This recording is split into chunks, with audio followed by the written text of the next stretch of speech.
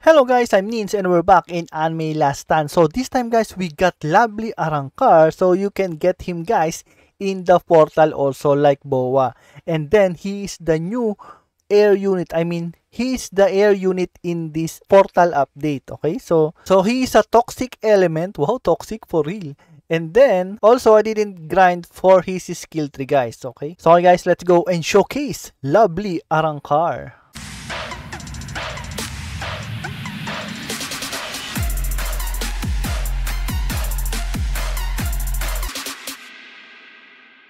So he is using AoE line guys, and then you need 600 for placement. And then for initial damage guys, he got a 2.31k, 45 range, and 3 SPA. Look at that guys. Yes, the attack animation. So let's go guys.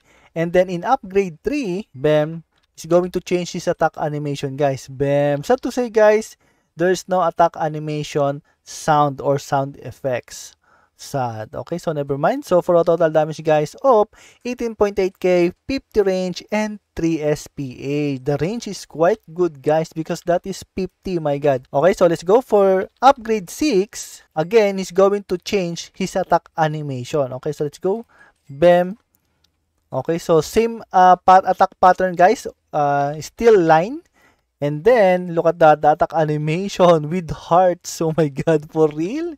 Okay, and for a total damage, guys, of 58.9k, 50 range, and 3 SPA. Okay, last is the last upgrade. Look at that, guys. Hybrid, what the hell? He's already air.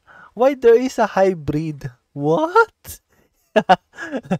Hybrid is only for ground unit, right? Because once the ground unit become a hybrid, they can hit air. Okay, so I don't know why. Okay, so never mind. So let's go for the last upgrade guys. Okay, for a total damage of 75.7k, 50 range, and 3 SPA. Look at that attack animation. Oh my god. Okay, let's go guys. I'm gonna place our wait a minute. How many lovely Arrancar we can place? So 1 2 3 4. Oh wait, sorry. What? 5? Okay, so we can only place 5 lovely Arrancar, guys. So let's go, guys, and use the idol. And for his range, guys, it became 57.5 range with the help of idol buffs. Okay, guys, that's it. So this is your lovely Arrancar from the portal. Okay, guys, later.